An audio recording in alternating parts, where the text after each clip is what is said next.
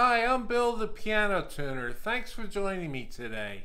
Today we're going to discuss adjusting back checks on an upright piano. Now if you look down here, this is your back check, this is your back check wire. What you do is you bend this wire forward or backwards so that you get 5/8 of an inch between the string and the hammer.